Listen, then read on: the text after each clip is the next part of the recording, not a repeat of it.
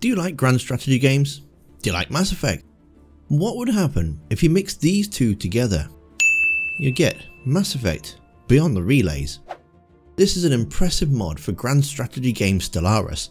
Now, where Stellaris is all about building your space race and conquering the galaxy, starting off with one planet and exploring, expanding your empire, it appears Beyond the Relays sets you up in an already established domain. Now I do say appears as this is just a first look video. I don't know how to play Stellaris, so I'm still learning that game as well as learning to play Beyond the Relays. Therefore, expect more detailed review later on. However, I'm always up for a challenge, so let's take a look at what's going on in Beyond the Relays.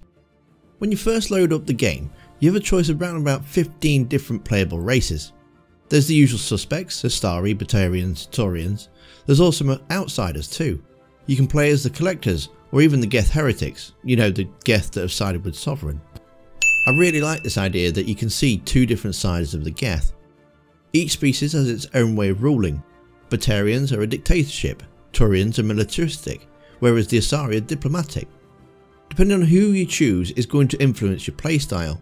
So for example, the Collectors are dominating, so therefore you won't be opening up trade routes with their neighbours.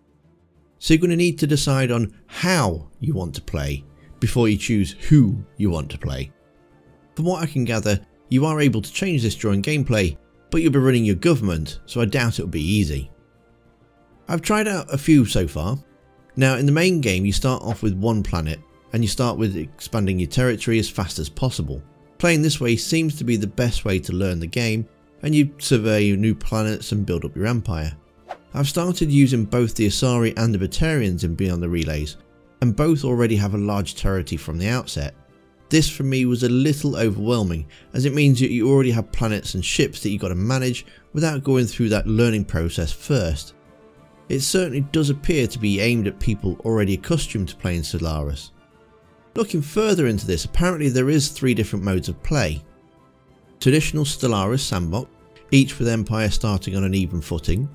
A canon game mode that starts shortly after the First Contact War, each with its species starting with their lore accurate colonies, technologies and fleets, and a third hybrid mode that will allow players to play as the empires that are primarily event driven in the canon map.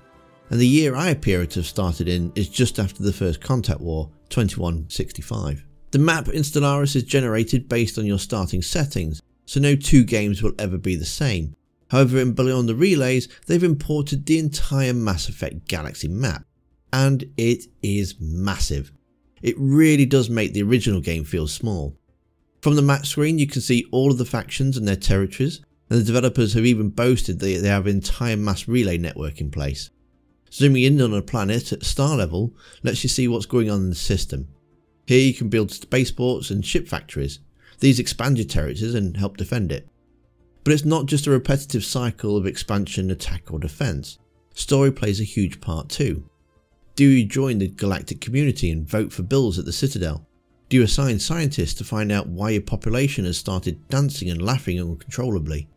When I started the Batarians, I ventured into Alliance territory. Straight away they closed the borders to me. I'd have to choose between improving relationships with them or classing them as my enemy.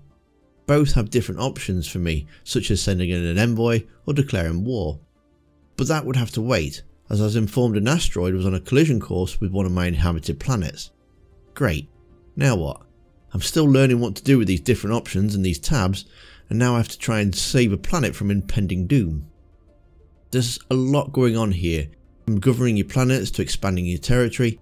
I've not even touched on the research and development of new weapons and technology, or managing your income or resources, whilst all keeping your friends close and your enemies at arm's reach. I'm looking forward to getting to grips with the mechanics, as complicated as they may seem. Oh, and as for that asteroid, I had a squadron of fighters nearby system, so I managed to direct them in to destroy it. Let me know in the comments if you've played Stellaris, or if you've played Beyond the Relays, maybe you can give me some tip. The galaxy of Mass Effect has just gotten a hell of a lot bigger with this game, and I can't wait to see where it's going to take me. If you're into the modding scene, make sure you check out my essential mods for Mass Effect Legendary Edition. That video is on screen now. Don't forget to hit the like button or even the join button if you want to support the channel. Big thank you to Nerdy Dude, the supporters, and you for watching, and I'll see you next time. Commander.